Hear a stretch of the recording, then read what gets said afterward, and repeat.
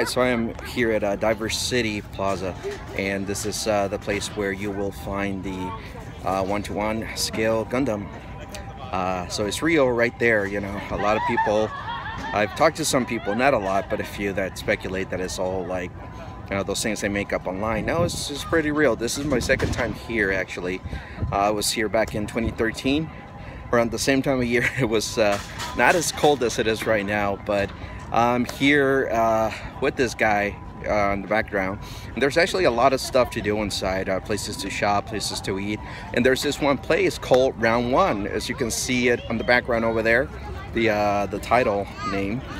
For those from Southern California, specifically the LA area, if you like bowling, if you like karaoke, if you like playing video games, claw machines, winning prizes, stuff like that, you're familiar with Round One. Well, there's one here too, and I've been there before. The last time I was here, I didn't get to go, but this is definitely a nice little destination to stop by and definitely get your Gundam selfie credit. So stop by here. It's in Odaiba, here in Tokyo, and it's a nice mall. And there's actually another mall across the tracks that you can walk to, and that's where I just ate at the Longboard Cafe. Very good place and very good place to be.